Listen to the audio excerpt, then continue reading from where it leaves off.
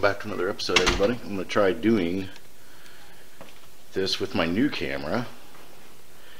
And Ratchet is back. Look at all the stuff we've done. But the camping setup is just about complete. Let's get you a look at her.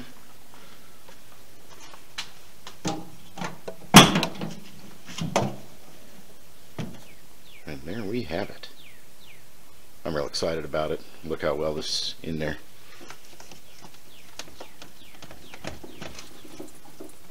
It ain't going nowhere. And okay, so let's see, we've got the table. There's some of the fuel and the kitchenette stuff. There's the oven and one of the burners. I have a Coleman backpacker downstairs. The computer, the oh so nice ice maker, the bathroom, which is a pop-up thing. Here's the curtains for the front windshield. And it is all made like modular and removable. See, here's the back in here. I like this little shovel. This is going to be cool. But back in here is the is a big steel bowl and a big steel basin to do whatever you need with. Food storage and the bed, water tank, a little sink. You know, you can come stop back here, get out the bowl, wash your face and hands, do whatever you want. And if we don't have that there, that's a strap actually off of the actual car itself. It's part of the seat. And it just so happened to have a hook back there, so I can hook this up and secure it. But everything is real nice and snug and secure. And I like that because it doesn't shift around when you're driving. Maybe if we were going off-road, but today I did something for that too. Put these on here. This is where the old curtain rods, come to find out, used to be. Moto Cheese on his. I don't know, Moto. I might buy those off you. Just let me know what you want for them. And I mean, just because, I mean, I don't know if you're selling them or not. Yeah, I personally, I wouldn't.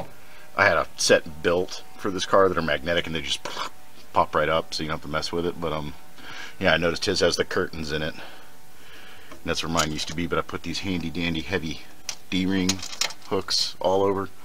There's some there. They go all the way to the front, so we can run paracord through them. We can, you know, put a cargo net or bungee cords or whatever you want to do to hang stuff, rig stuff up. Got one down here. Where is it? Oh, there it is. There it is. Boy, it's weird working with a viewfinder instead of your phone. It's really a little bit less intuitive than you would think it is. But yeah, these are max rated, I think, at like 50 pounds or something like that. So I mean, they're not gonna hold ratchet straps, but they'll hold anything else. Hang your coat, or like I said, you can actually even run them out the back, and you can do a lot of things with these little guys. But I put some for the front seats too, and then going all the way up, I need to find a screw for that one, but that one went on. They all went on. Just bolt on, easy stuff. But now I've got actual cargo capacity, so I can lash it down, or if I've got, you know, a load and I want to take this stuff out, because, you know, this all broke down into a lot smaller than I thought, and we still got room back here for, get the shovel out. I like the shovel. But yeah, that's about going to be finalized.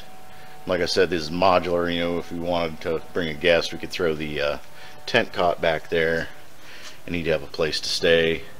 And it looks like we're going forward from here. It's going to be the window unit will pack right here, and then the generator and gas can will pack right back there. And then, you know, you've still got 300 something pounds, I'm sure. 350. Yeah, you carry about 300 more pounds, so that's about 2.5 people with me, or maybe the dog, or maybe we'll just, you know, we fold the seats completely flat and we have that much more cargo space. Which this is a great little platform for it. But we're about to be van lifing. We'll show you again the inside. The finalized interior. She just got one little more radiator issue, and she's going to be good to go. There's all the magnetic curtains and the fan. I don't know about this fan. I've never liked it. I think I just may take it out of there. It's really not good for much. You see I've melted it from blowing on fires with it, but that's about it. like, I don't know if I mean, and it eats C batteries. So we've got our little jet setter table there, tray table like an aircraft. Oh yeah, and the sunroof and mini windshield open. Yeah, she's looking like a lot of fun. We'll get you another. Well, the zoom on this camera don't work too good, does it? At least it's not freaking mechanical. Like, when you remember those videos I used to do where it sounded like, and my voice would dampen out. It would go like that, and you hear that was from the motor and the damn camera. But this camera ain't so bad. But yeah, those came in real handy. Ace Hardware, folks. Just when you try to find some weird little thing like that, you're not going to find it at Walmart. Or if you do, the dude looking at you is going to give you the dumbest stare in the world and act like you didn't speak English and then walk away after you give up. That's about not Ace.